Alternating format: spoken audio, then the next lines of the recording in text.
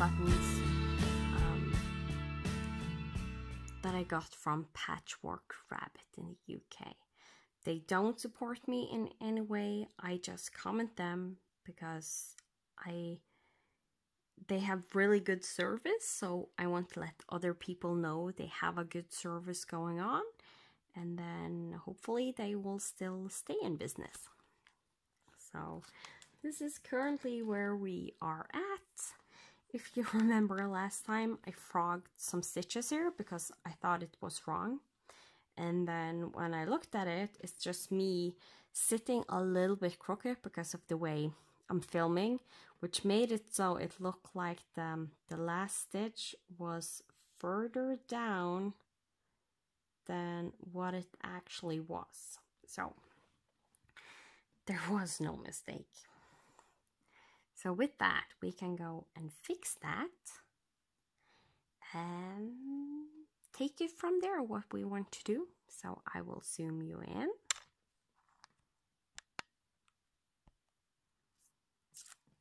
And let's get to stitching. So this is a series where I stitch everything on camera. Everything is not always in frame on camera, but I am filming while I am stitching it. Last time, I think I had a record with noticing the move exactly when I needed to, so that was nice. Then just double checking that yes, this stitch will match up with this stitch on the same line, so it is correct. It's just from where I'm sitting, it looked a little bit crooked. But hey, you got to see how I frog a pin stitch that where I haven't cut the floss yet.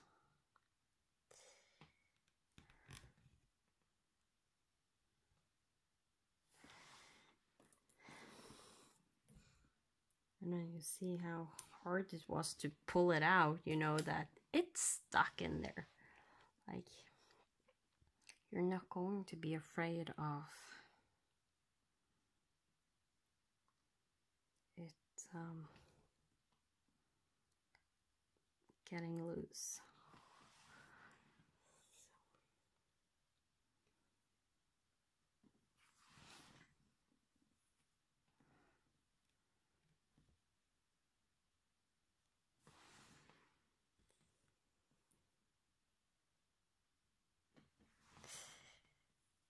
Just doing a pin stitch. I could have done that on the diagonal like I showed last time, but I totally forgot because that's... You do what you are used to do and not necessarily what is smart to do, if that makes sense. So again,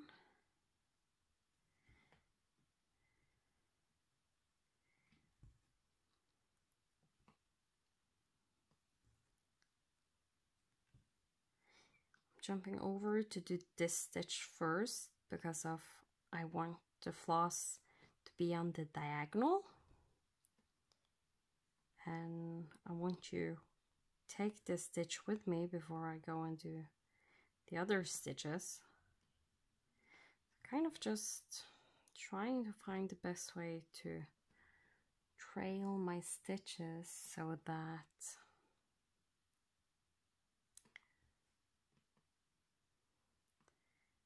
I don't need to go back and do anyone else. So, and when there are stitches like this that are every other stitch, usually what I have found going on the diagonal from left to right, like a diagonal that go left to right, so this way, usually it's the best way to get all the stitches with you.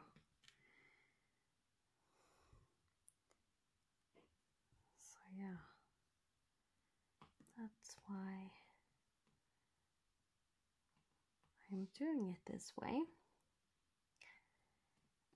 And now there is 4 stitches going down here and 3 stitches on the row underneath, so I will go down these 4 stitches and then go up the 3 last stitches, because going up and down like that diagonally still makes all the stitches look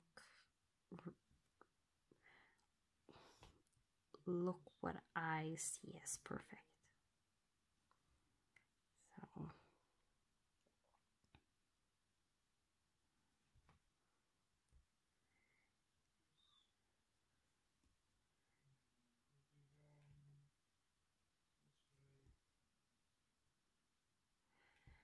So playing floss chicken.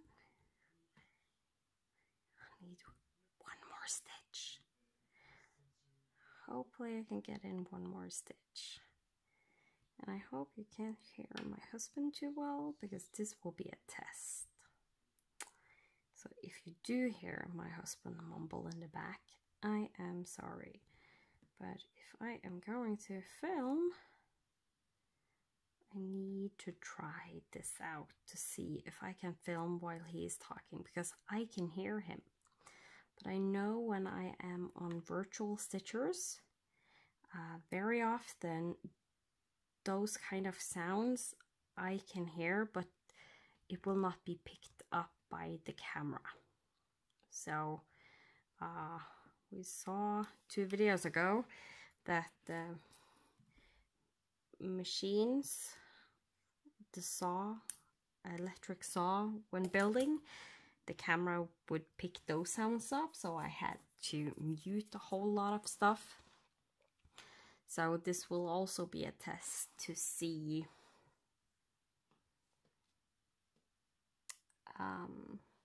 what we have to mute and not.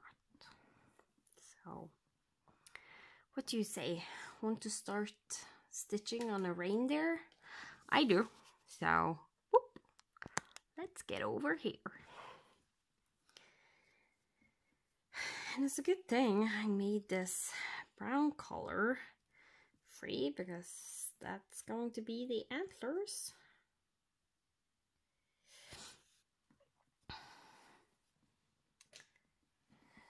So yeah.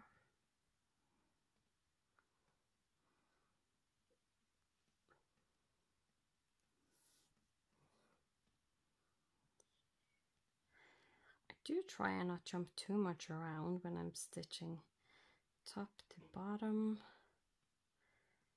But at the same time, I also do exactly this. Like, I will start most of the things you need to count to, and then I will focus on one thing, stitching that. So when doing the 3, what I really would have done is just the top, and then I would come and do the top of this tree, and then the antlers on this reindeer, and the antlers on this reindeer, and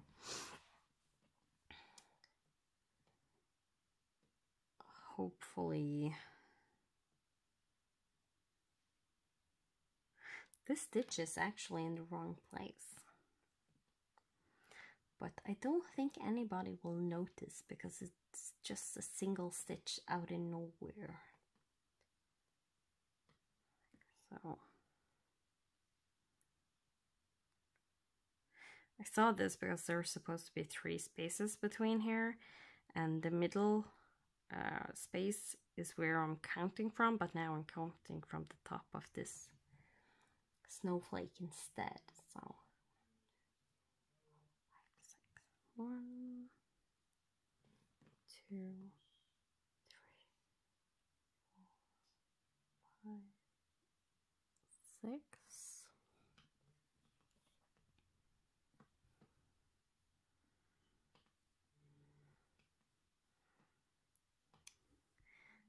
Since there was 1 stitch off, I'm just going to measure up that it's hitting the place it's supposed to be on the tree, because I know the tree is correct, like 100%. And while I'm saying that, I'm just counting and double checking. But yeah, it is in the right spot height-wise, so that's good. Get a bit more that way. Then I will go over here and do this stitch.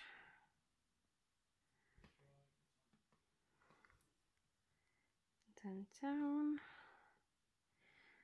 I did take this stitch first because I didn't want to do this stitch, and then this stitch, because then I would have to jump down here to take the stitch underneath. I don't want a straight line right under there. I would rather come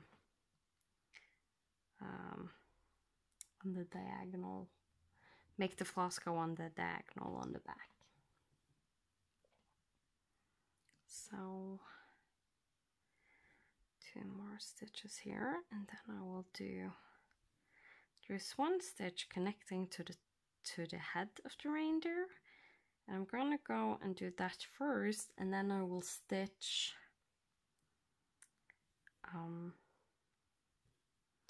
up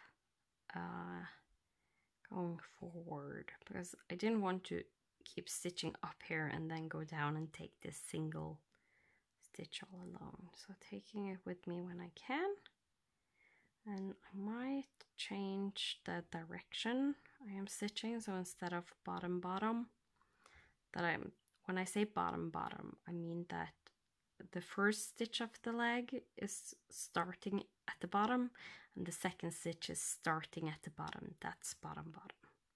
And if I do it the opposite way, it's top, which I'm going to do now on this stitch, which means the first leg goes from the top down and the second leg goes from the top down. And I do this because to be able to do this stitch before this stitch. It doesn't make that big of a difference, it just makes me happier.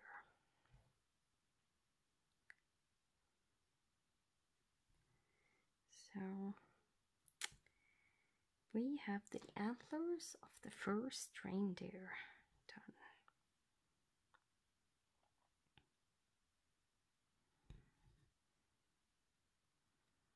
So yeah, on project like this where you have a lot of smaller details all over the place, so you're not too confined by there being stitches above, there's a lot of freedom, and I tend to branch out and then focus more after I have branched out and done all the counting.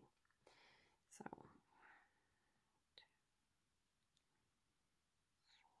now I'm basically just going to do the antlers on the second reindeer.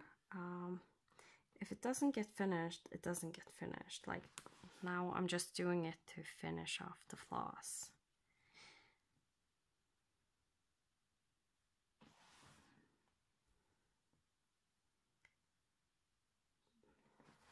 Because I can. It's because, like, even though I love parking, I do try and finish up the flosses I can finish up, so I don't have too many stitches, too many flosses parked all over the place, when I could easily just do a few stitches and end the floss instead.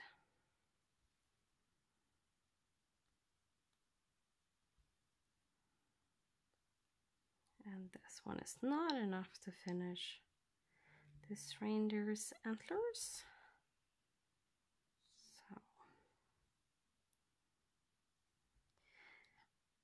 And I don't want to finish in the last stitch above the reindeer's head, because then I would have to, I actually can. I can just keep on going. I thought that I wanted to pin stitch right there, but it doesn't matter if I need to pin stitch in the stitch right here when I have to do these stitches. So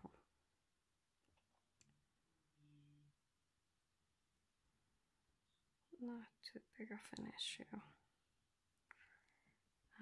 That's the last stitch I can get out of this one while not having to move around. And I'm actually going to pin stitch right here, because when I do these stitches that is like this on that side, I don't want to have both pin stitches right beside each other.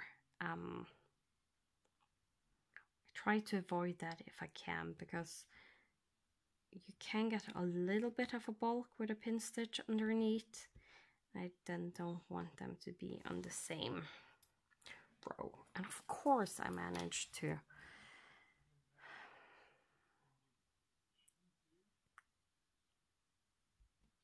get the floss off the thread on the back, but I got it, because I don't want to flip this around, even though it might be better now. Okay.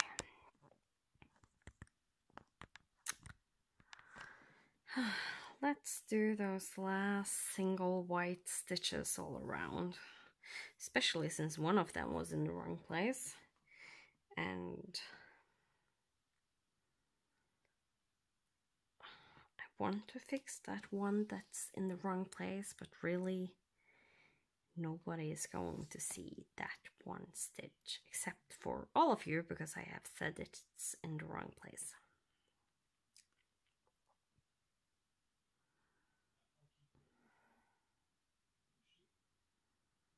The perfectionist in me wants to go and fix it.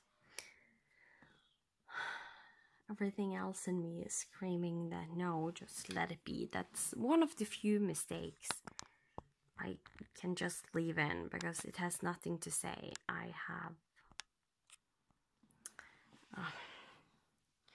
have been able to do what I needed, so I won't count off this for anything. So nothing is going to be wrong by having that right there. So 1, 2, 3,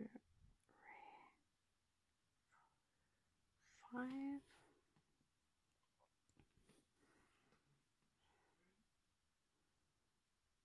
Starting with the loop method, and then with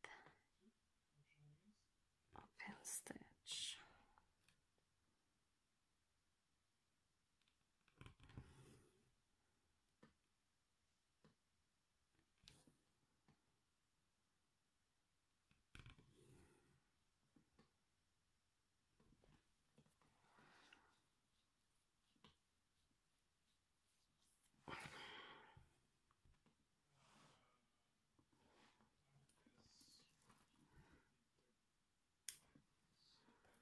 And then we're going to go to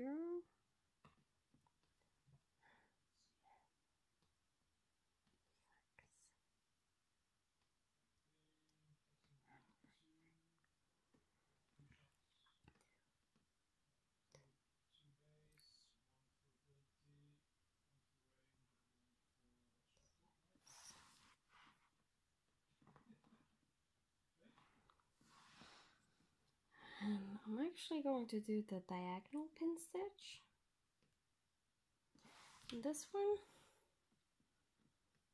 then I can show you what I said the last time. It's really nice to be able to do it on the diagonal to start with, because then you do the first half of the leg. Since stitching over 2 on 32 count is a really good coverage, like you won't be able to see. If the first leg is pin stitched, it will look normal.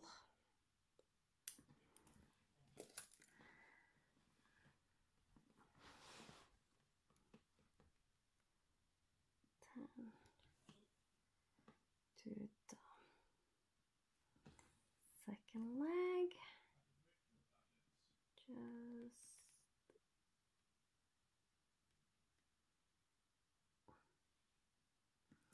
I managed to do that a half stitch off, of course.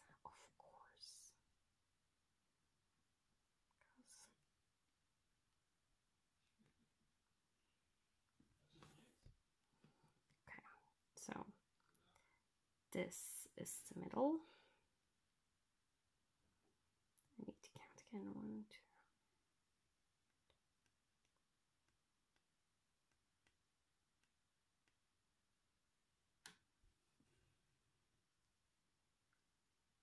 So this is the middle I'm supposed to do.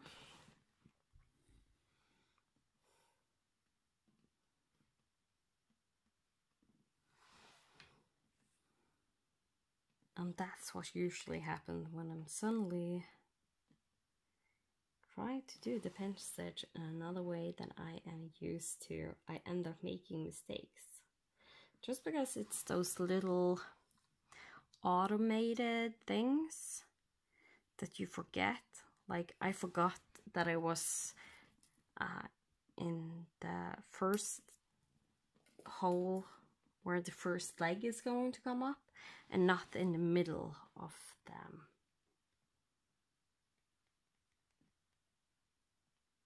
Stitching. And now it's correct. So I started in the wrong place.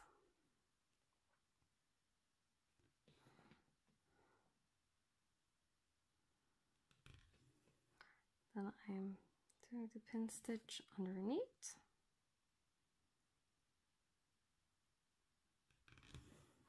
Which is actually easier to do when the first leg is a pin stitch. just as you know, that was a lot easier. But I do see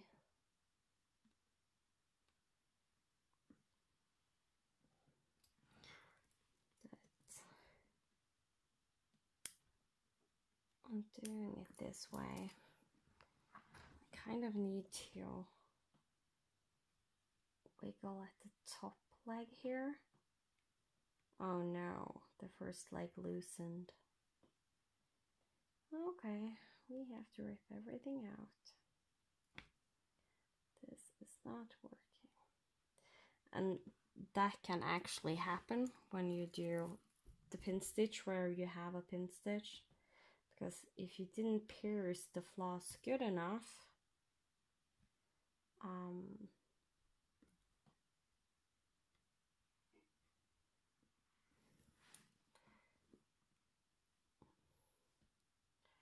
you will push down that first tail you cut off. That will be pushed down to the back side, and you get a mess.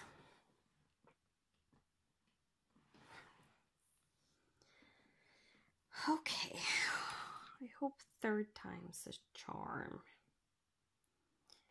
So this is the middle. And since I know I'm gonna pin stitch again, maybe I shouldn't cut off this.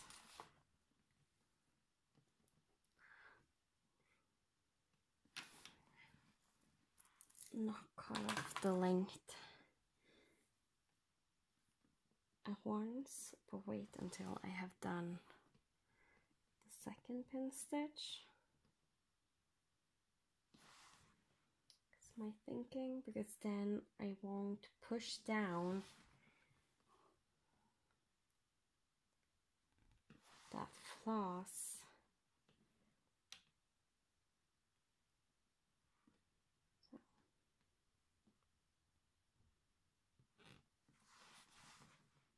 Am I in the right place? There. Could feel my needle slip on the weave. It was a good thing I double checked, because it had slipped to the wrong place of the weave. Okay. So now that's tucked down, good and nice. Now we can cut both of these off at once.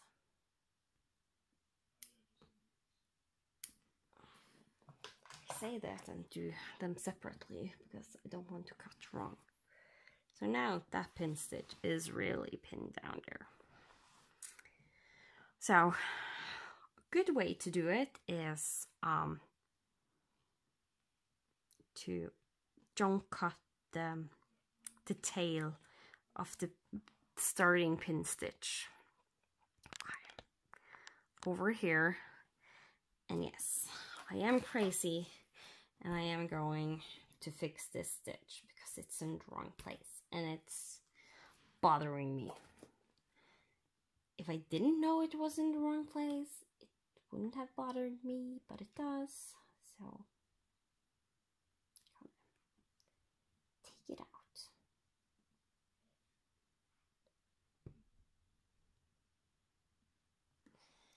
All right.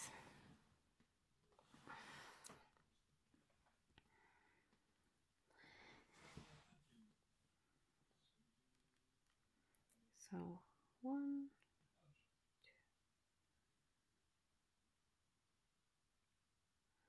2. Yeah, 1, 2. I almost did the same mistake again. I was like, what? Why am I going to do the stitch where I just removed it? And it was because I'm thinking there is 3 stitches and there's 3 stitches in between. It's not 1, 2, and the third is the stitch, is 1, 2, 3, and the 4th is the stitch. I really don't have my head with me for this. And yeah, I sometimes do that. If I get lost on the pin stitch where to do it, I just count all over again. So then do the second leg.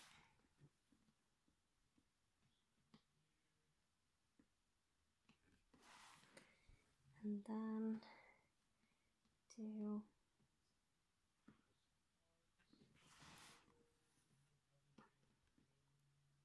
the pin stitch again to end.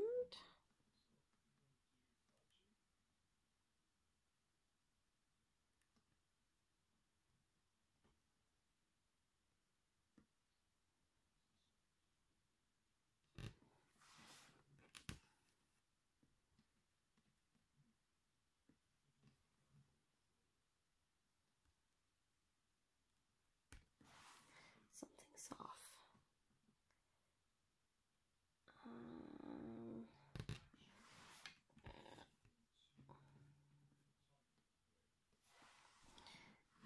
Most likely it's just like the last time. I need to fix that top leg after the pin stitch to make it look okay.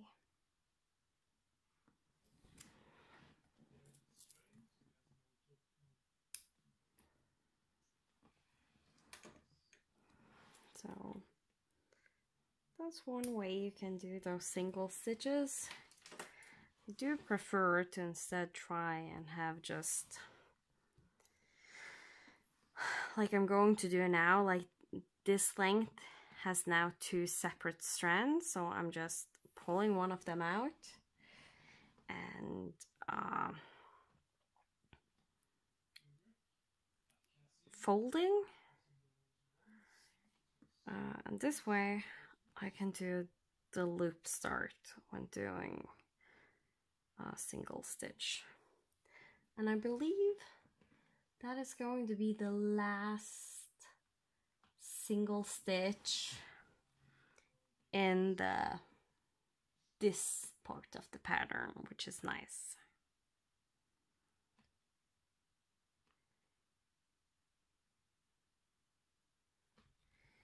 So those single stitches are usually the ones that are bothering me the most. I'm not a fan of them because there's no real good way to do them. The best one is, as I said, separate the 2 strands after they have been cut and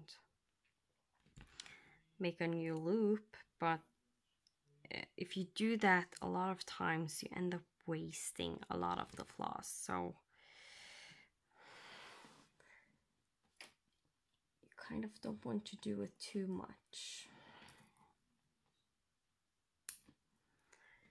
And then there is one more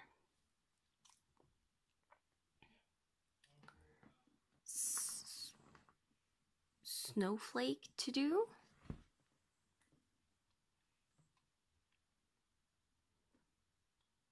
Just trying to find a good place to count from.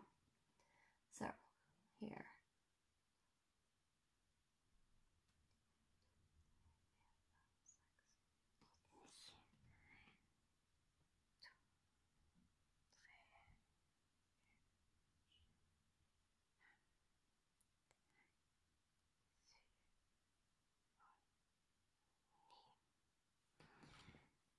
I don't know. I can't just go one up. I have to go one to the side to find the middle.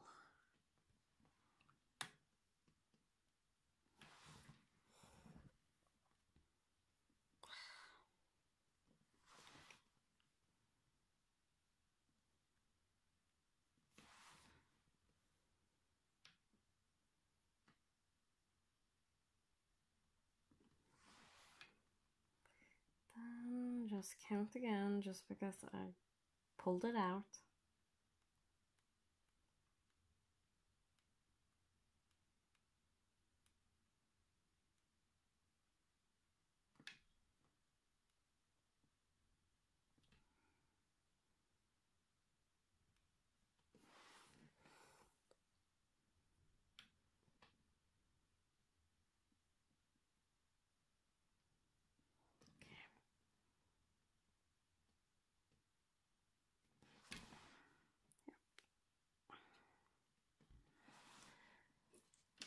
That's correct.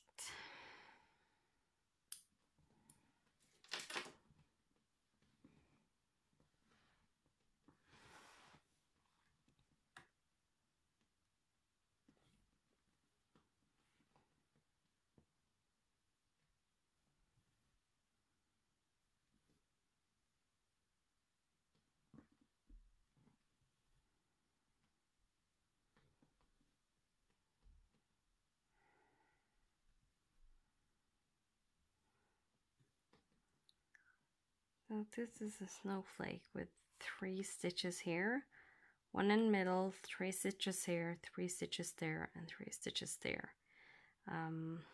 So I first want to jump over to this side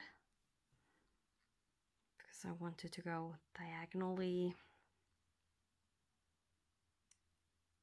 if I can on the back. The floss, I mean, go diagonally on the back. There's something wrong with that stitch. 1, 2.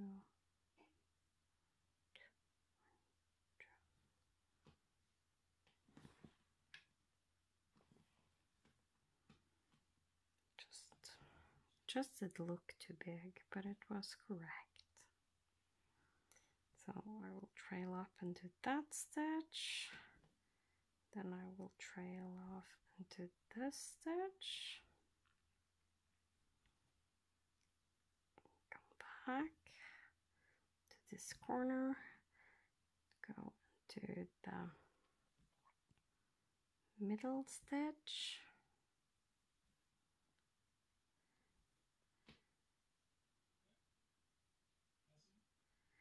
and then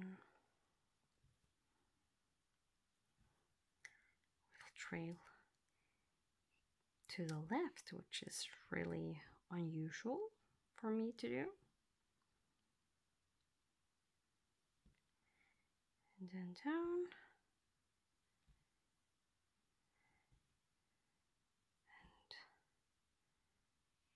And up.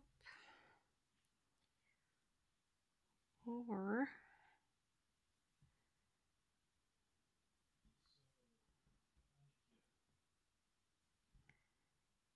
And complete these two stitches. Do the one underneath.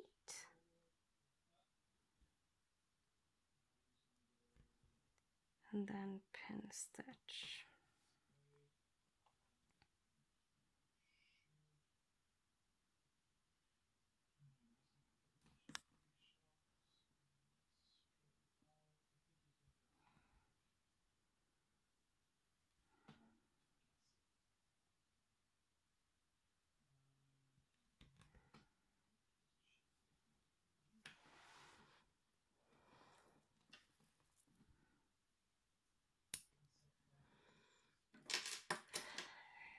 All right. So that was all of the snowflakes done. So I will zoom you out. So no more snowflakes to do. We have the main part of the big tree done. We have the starting point for both of the reindeer. So maybe next time we should count and find the small tree, and then there isn't any big counting going on except for if I need to count the border to make that correct, but it's not that difficult to count if I just stitch the main part of the picture first. Like if you see over here, like you then know that, okay, this edge is where this is going to stop, where this is stopping, and then you do the corner, and then you can do the length. So yeah, that's what I had for you today. Hopefully I will be able to film again. I need to see how this video is behaving with my husband playing and talking in the other room. So if this goes well, then I know I can keep filming this way.